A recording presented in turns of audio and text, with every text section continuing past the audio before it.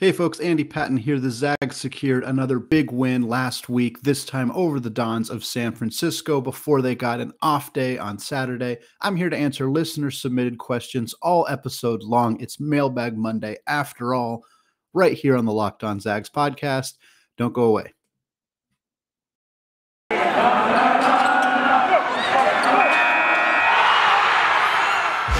You are Locked On Zags, your daily podcast on the Gonzaga Bulldogs. Part of the Locked On Podcast Network. Your team every day.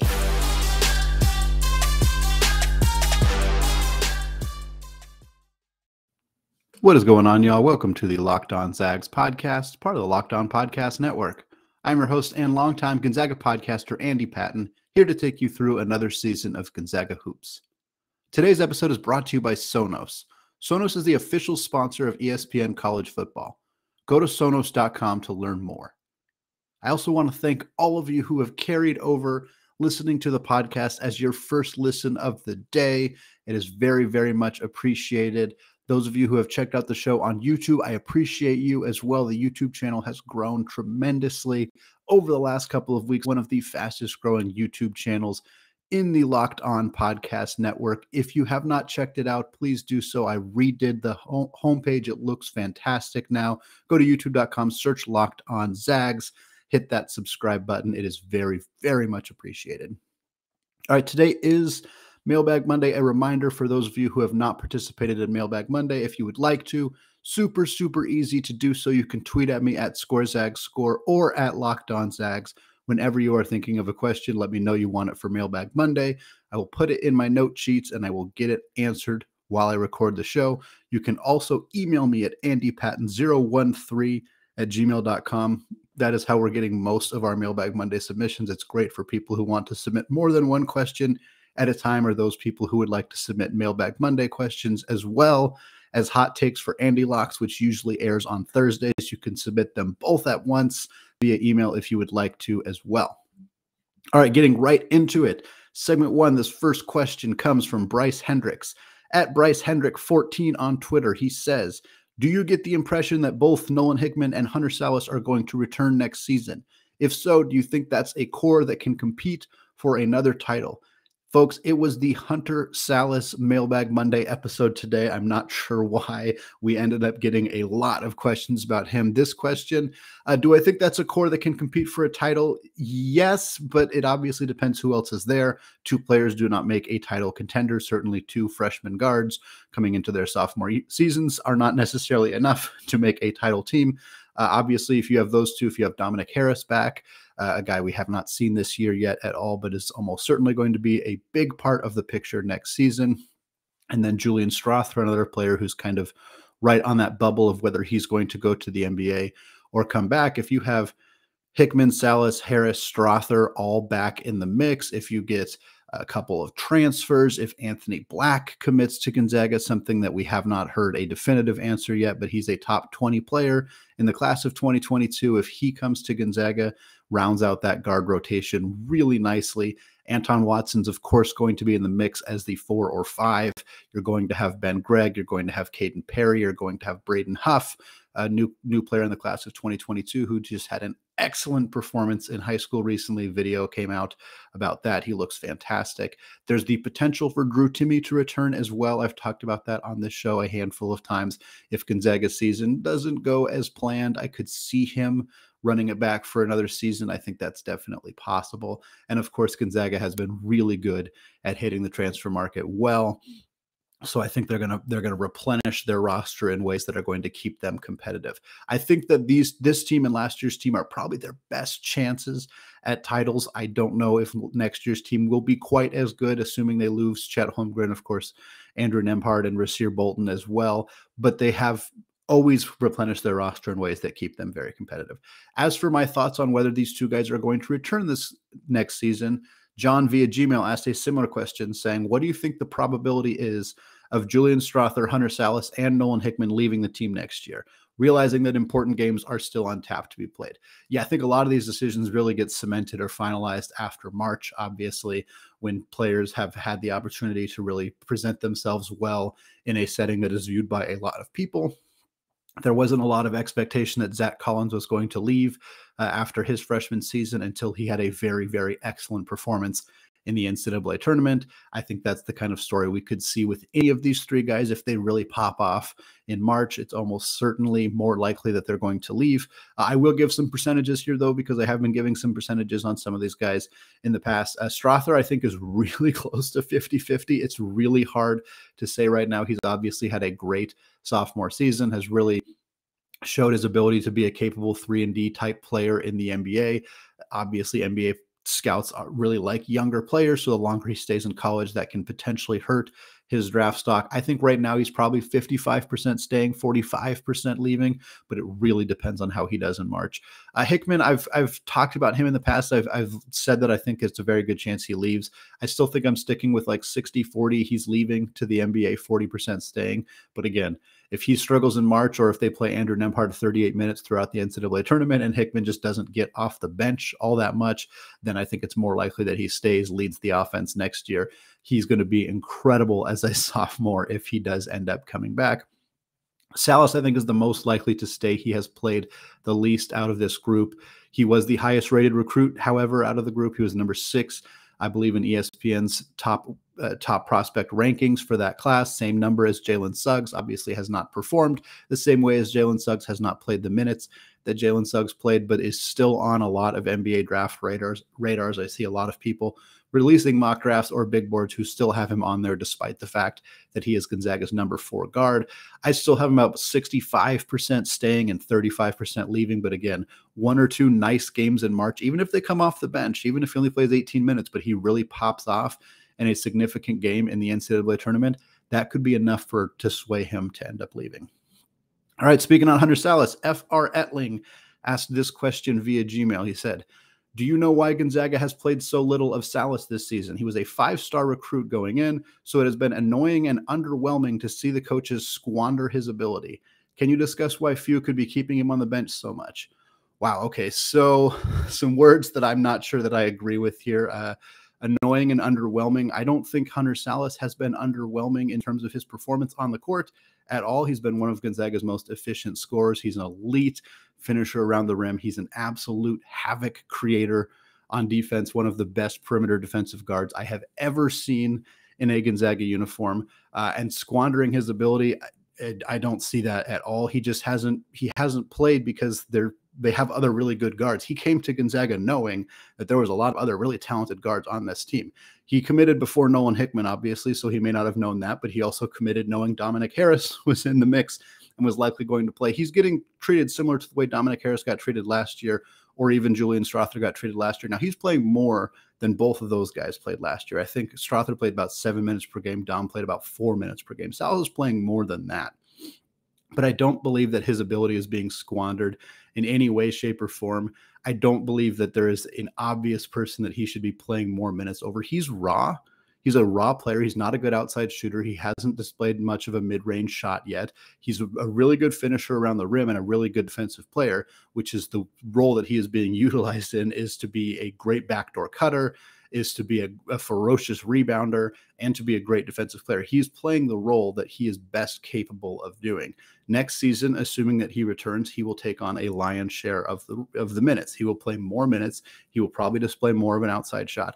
I don't think that anything that is being done by this coaching staff is in any way squandering his ability. I don't believe that his performance has been underwhelming at all. I think that he is the 4th guard. When you have a roster like this, when you have a national championship contending roster, if you look back at other teams that have won it all, or other just like elite, dominant, top to finish college basketball teams, they have dudes like this playing roles like this. This is normal. It's not normal for Gonzaga for most of the school's history to even have players of this caliber recruit, but it is normal for teams that are at this level to have really, really good players playing reserve or small roles, because you just have to have talent wins out. Basketball is a talent sport. It's 5-on-5. It's not 11-on-11 like football is. It's not as big as baseball rosters are. It is 5-on-5. So you need to have as many super talented dudes as possible if you want to win the ship. And Gonzaga has that in this roster. And when you have that, you have guys like Hunter Sallis and like last year, like Dominic Harris and Julian Strawther, who are good players who just are not playing 30 minutes per night because there's other good players on the roster ahead of them. All right, next question comes from Christian via Gmail. He says, the new transfer portal has had an immense impact on college basketball. What are your thoughts on it, especially as it relates to the Zags?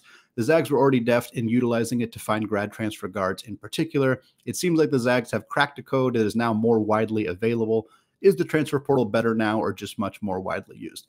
Yeah, so that's an interesting point that I hadn't fully thought about all that much. But yeah, Gonzaga did seem to have an advantage in terms of how they were utilizing the grad transfer portal. They weren't doing anything that other teams weren't capable of doing other than being, they were able to get high-level players to come to Gonzaga for a year because they knew that they had a potential to win a championship. Jordan Matthews came, hit a big shot, almost won a national championship. Certainly Byron Wesley was a big part of that. Gino Crandall, Admon Gilder, Ryan Woolridge. They've had a ton of grad transfer guards that have really helped out in that regard. Now, because players are able to transfer more easily, because the transfer portal makes it easy to put your name out there and then decide to come back to school because you don't have to sit out a year, there's a lot more people in the transfer portal.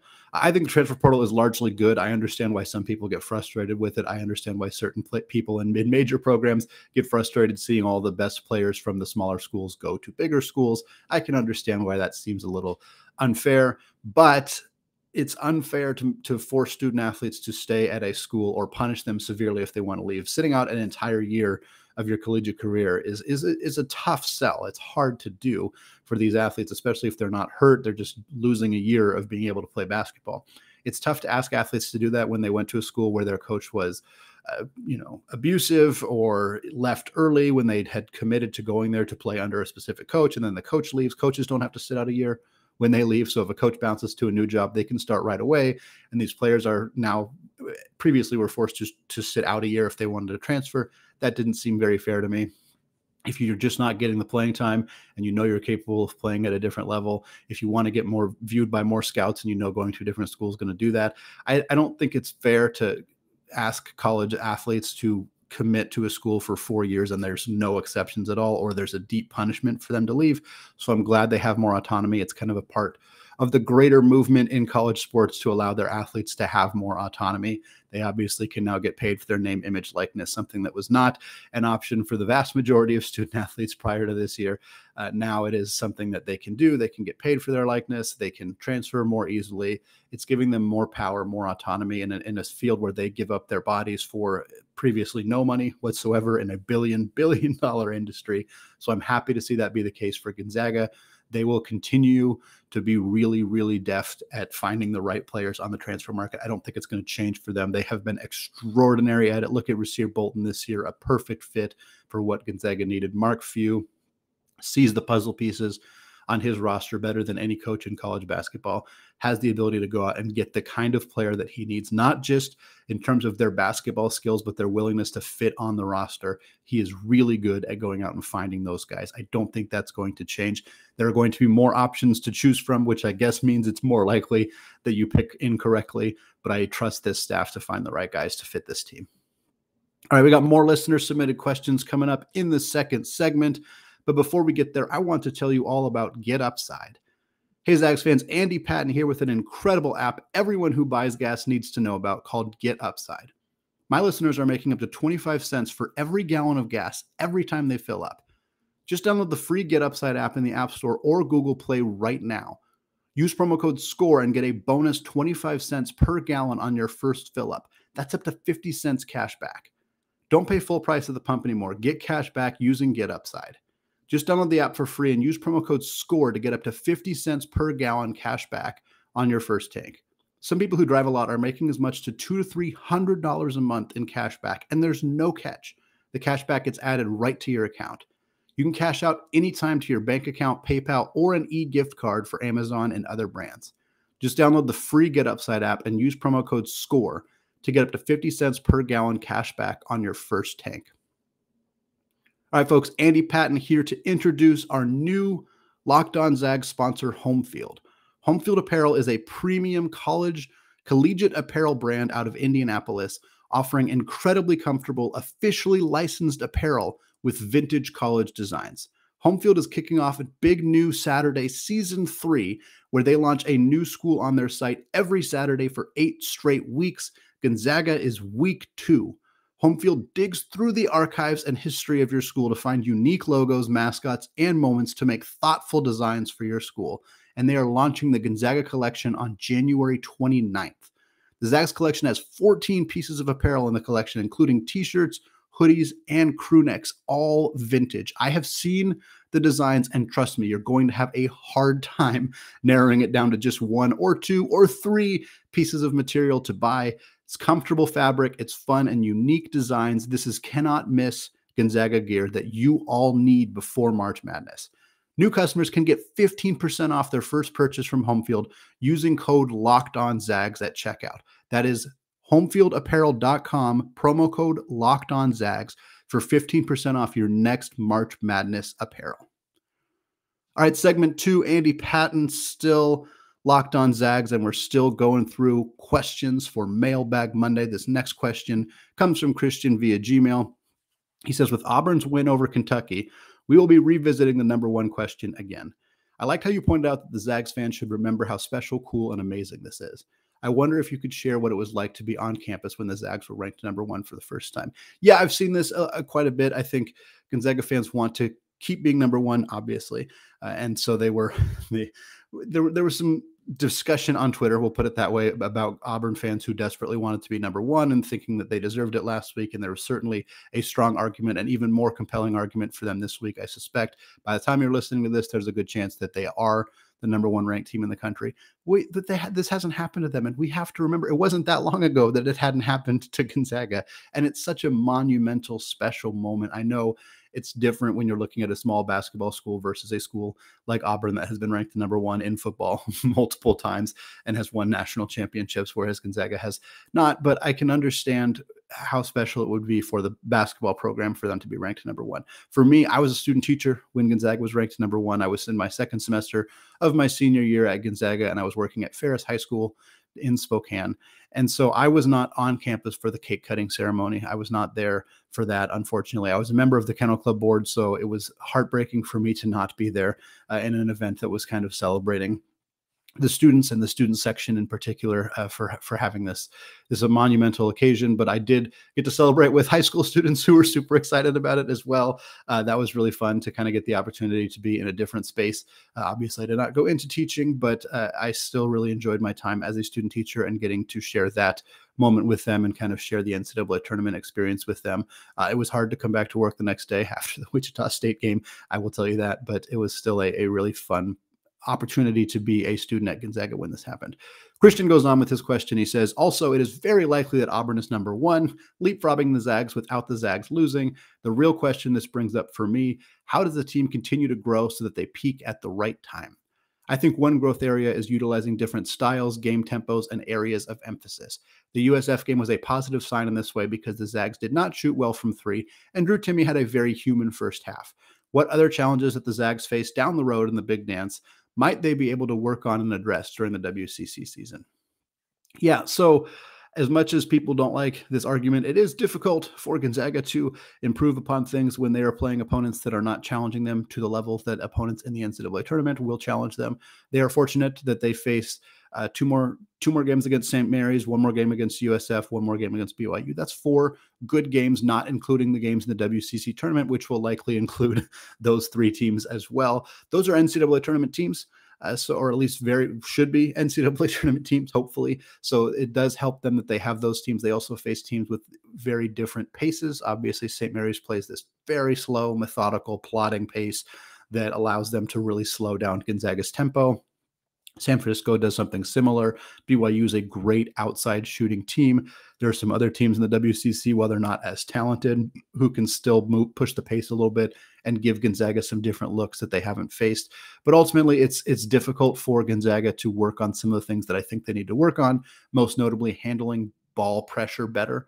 This is something that they struggled with against Alabama. They struggled with against Tarleton State. They struggled with against Duke. And most notably, they struggled in the NCAA championship last year against Baylor. There aren't a lot of teams in the WCC that play that style of defense or that have the capability of really frustrating Andrew Nembhard and Rasir Bolton and Nolan Hickman and Gonzaga's guards with the basketball in their hands.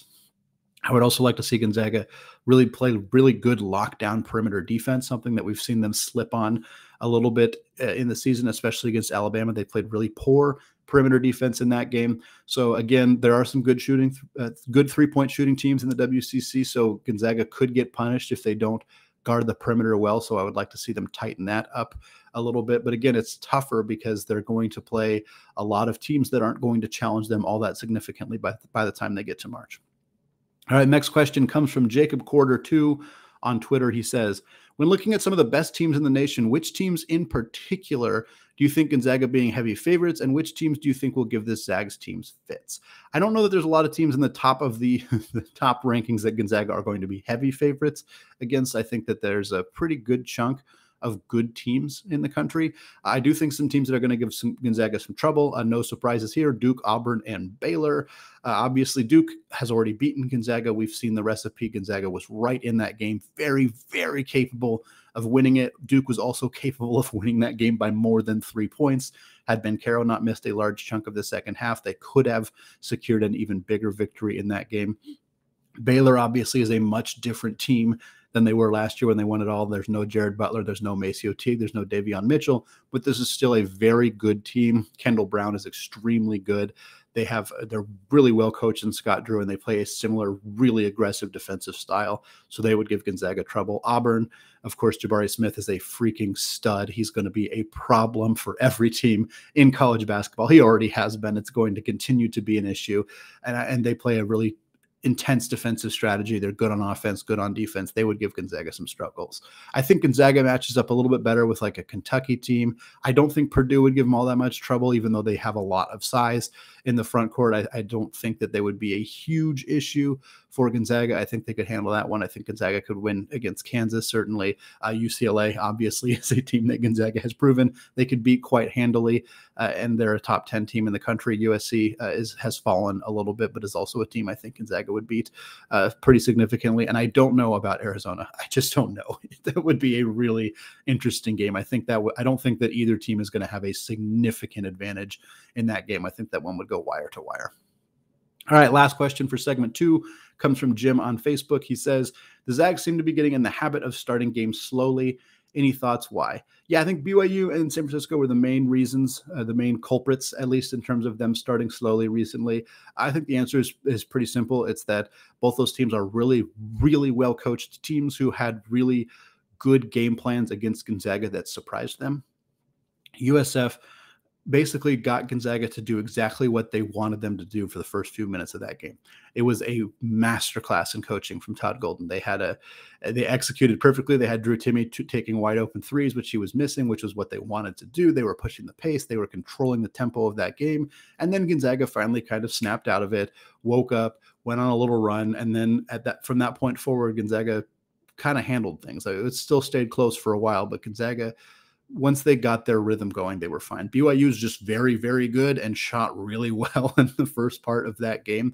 I don't think Gonzaga is coming out slow is necessarily an indicative of them being unprepared or them being sluggish or anything like that. I think it's more that other teams have these, this is the game they prepare for more than any other game that they play. This is the game that's circled on their calendar all the time, and they come out ready to roll right away. And sometimes Gonzaga gets punched in the mouth a little bit early because they weren't prepared for what the team was going to do, because they spent a lot of time trying to come up with the perfect way to beat Gonzaga. Very few teams have figured it out. Nobody in the WCC has. They figured out how to stop Gonzaga briefly early in the game, and Mark Few and the staff make adjustments. The players kind of, wake up a little bit, and then things end up just fine as they have the last couple of games.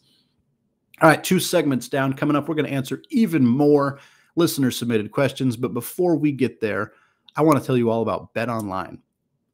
BetOnline would like to wish you all a happy new betting year as we continue our march to the playoffs and beyond. Even in 2022, BetOnline remains the #1 spot for all of the best sports wagering action. In fact, with the new year comes a new updated desktop and mobile website. Sign up today and receive your 50% welcome bonus on your first deposit. Just use our promo code LOCKEDON to get started. From football, basketball, hockey, boxing, and UFC, right to your favorite Vegas casino games. Don't wait to take advantage of all the amazing offers available for 2022. BetOnline is the fastest and easiest way to wager on all of your favorite sports. Today's episode is also brought to you by Built Bar. It's the new year, so that means New Year's resolutions. If yours is about getting fit or eating healthier, make sure you include Built Bar in your plan.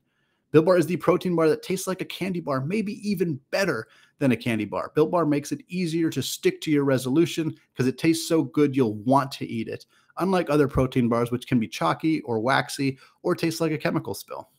You want to eat healthy, but it just gets so boring. By now you might be thinking, this is just not worth it. Where's the chocolate? But Built Bars are covered in 100% real chocolate. In fact, here's an idea for the new year. Go to your secret treat stashes. At home, in the pantry, in the office, the car, wherever. Throw out all of the sugary or calorie-filled treats and replace them with Built Bars. So when you're craving a snack or a treat, you can reach for something that's healthy and tastes incredible. Even if you're not a huge fan of working out, you can at least eat something that tastes good and is good for you. That way, when you enjoy a delicious Built Bar, you can almost count it as a workout. Go to BuiltBar.com, go to Built.com, use promo code LOCKED15 and get 15% off your order. Use promo code LOCKED15 for 15% off at Built.com. All right, segment 3, still Andy Patton, still locked on Zags, still answering listeners' submitted questions for Mailbag Monday. This next one comes from John via Gmail. He says, if both Holmgren and Timme leave for next year, how do you think the front court plays out? / can Watson play the 5, or would we need to hit the transfer market for a starting 5? Yeah, I think Watson is probably more suited for the 4. Obviously, he's a great perimeter defensive player. He's not really a great rim protector. He doesn't have the size, the length to necessarily play that role. Plus, having him be a rim protector would take away his greatest skill set as a perimeter defensive player. I think Ben Gregg plays more of the 4 role as well. I do think Caden Perry could be a 5. I think that's more the role that he is capable of playing. He's not a good outside shooter. He's not a good perimeter defensive player, but he is a good, super athletic rim protector, good shot blocker, good low post scorer, kind of plays more of the traditional 5 roles. I think if Timme and Holmgren leave, Gonzaga will certainly check out the transfer market to try to bring in a high profile post player if they can, because they'll be left with Perry, Watson, Gregg, and Braden Huff. Not the worst big 4 that they've ever had, certainly. But if this team has title aspirations, I could see them going out and trying to find a starting caliber 5 or somebody who can at least compete with Caden Perry to start at the 5. That just gives them a little bit more flexibility in the front court, doesn't rely as much on some of those younger guys who have played very few, or in Braden Huff's case, 0 minutes at the collegiate level. Next question comes from Christian via Gmail. He says, the Lady Zags are looking good and heading towards a date with BYU on February 5th. Against St. Mary's, Kaylee and Kayleen Trung combined for 28 points and 7 rebounds, over 40% of the Zags' total points. What is the ceiling for this team? BYU's departure from the WCC really hurt the women's basketball in the West Coast Conference, maybe even more on the men's side. What are your thoughts on that? Yeah, so a couple thoughts here. BYU leaving does hurt the women's conference, I think, more than the men. Obviously, BYU has been a great high-profile men's basketball program, although they have only made 4 NCAA tournaments in the last 10 years and have yet to actually win the WCC. That is not true. On the women's side, BYU has been the powerhouse of the WCC. They are an outstanding women's basketball program. Losing them will hurt. We have seen some WCC women's programs step up in recent years. Portland has gotten much better in the last couple of years. I think that will help. But ultimately, yes, it will hurt the WCC's overall reputation as a women's basketball conference, but it will help Gonzaga significantly in the sense that they are much more likely to win those automatic qualifiers and get into the NCAA tournament. As for this year, I think this team has legitimate potential to be a Sweet 16 caliber team. They have played very, very well as of late, but they are still in second place in the WCC. They will probably make the NCAA tournament potentially as a automatic bid, or as a at-large bid if BYU assumingly wins the WCC, but it's going to be tough for the Zags here. I think that they have the potential to be really, really good, but they have also proven that they can struggle. So they're kind of a mismatch right now, but Coach Fortier seems to always have this team grooving at the right time. They've played their best basketball in February and March the last couple of years. I wouldn't be surprised if that happens again this year. And with this team, their best brand of basketball could get them into the second weekend in March. All right, next question comes from John. He says, are you hearing anything about Dom Harris getting closer to playing? And do you ever see Nolan Hickman starting over Rasir Bolton at any time this year? Regarding Dom, no, I have not heard anything. My guess is that if he's not back on the court by the first week of February, or the second week of February, certainly, then he's not going to play this year. There's not really any reason to bring him back that late into the season. Just let him rest up, let him get super healthy, let him play next season. I'm not super worried about it. If he comes back, great. Another weapon for this Gonzaga team. If he doesn't come back, I don't think it's some big indication that there's something seriously wrong with him or that he's not good enough or anything like that. It just means that he wasn't quite healthy or that Gonzaga didn't want to introduce him back into the thing right before they started the NCAA tournament.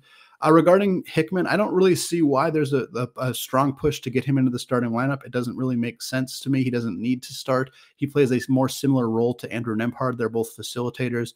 They're both passers. They're both, good defensive players, kind of keep the pace kind of players. And there's not really any reason for them to play the majority of their minutes together. It just makes more sense for Hickman to replace Andrew Nembhard. Obviously, he does play minutes with Andrew Nembhard, and that's fine. It's not a bad thing. But I think starting them both and then bringing Bolton off the bench just doesn't make as much sense. I would rather have Hickman come off the bench and kind of play the backup point guard role, which he's really, really good at. Rasir Bolton's very good in the starting lineup. There's not really any need to make a change, I guess, is my primary point there. Next question, the final one of the show, comes from Christian. He says, I feel like Gonzaga sports represent the campus community and collective energy very well. In other words, when I see a game, I think of my college home. Universally, I think this is one of the very special energies that is unique to college athletics. But it feels especially true for Gonzaga. How do you feel about this? Are we homers for our college home? First of all, everybody is homer for their college homes. Everybody thinks that their school is the best family atmosphere, that their school has the best community, that their school is the best at so and so and so and so. And that's fine. That's what makes college sports college sports. That is a totally acceptable way to feel. However, Gonzaga is in a unique position. Their unique position is pretty simple. They are a small school with elite collegiate athletics. There are not a lot of other schools that are like that. The big, really, obviously college football dominates everything, but the big college football programs, the big FCS schools are huge schools, 40,000 students. And a lot of them are also the really good basketball schools. Clearly, Auburn is an example of that, but Kansas, Kentucky, those kinds of programs, Arizona, UCLA, whatever, are also football schools and are also huge universities. Gonzaga is way smaller than those schools. Way small. I don't know the most recent figures for Gonzaga's student population, but I think it's under 6,000. And those other schools are 5 times that, if not more than 5 times that. So Gonzaga can create more of a community feel. Students or alumni can feel more connected to the program, can feel more connected to other people who are Gonzaga fans than those schools can. And it's not that those schools are not trying to do that. It's not that we should blame them or laugh at them necessarily. It's just something that Gonzaga can organically do because of the size of the school, because of the size of the community. That just allows us to feel, I think, more connected, because when we see other Gonzaga fans or other Gonzaga alumni, it's just a smaller group. If you're an Oregon fan and you see another Oregon alumni, it's still a nice feeling, I imagine, but it's different because there's so many people who are Oregon alumni. And if you live in the state of Oregon or you live in the state of Washington and you see Huskies gear or Ducks gear, it's just not as it's not as enriching of a feeling, I think, as when you see Gonzaga gear, because it's a smaller school. There's less of it out there. And yet this program is also so good and is beating those schools and is better than those schools in basketball. So I think it does create a different energy, a different feeling than other schools do. And part of it is what Gonzaga does. They do a good job of connecting with their alumni, of making them feel special. I'm not saying it has nothing to do with Gonzaga itself, but it does have a lot to do with the size of the school and the success of the sports program that is unique to many other schools that are this size. All right, that is going to do it for me today. We got LMU and Portland this week, 2 nice WCC games coming up, plenty to discuss, all right here on the Locked On Zags podcast, available wherever you get your podcasts, already available on YouTube. Another reminder, podcast links will be available on Twitter at Locked On Zags and on my own Twitter account, which can be found at ScoreZagsScore. Finally, now is a great time to listen to the Locked On Bets podcast. Locked On Bets is your daily one-stop shop for all of your gambling needs. Locked On Bets is hosted by your boy Q with expert analysis and insight from Lee Sterling. All right, thank you all for listening, and go Zags.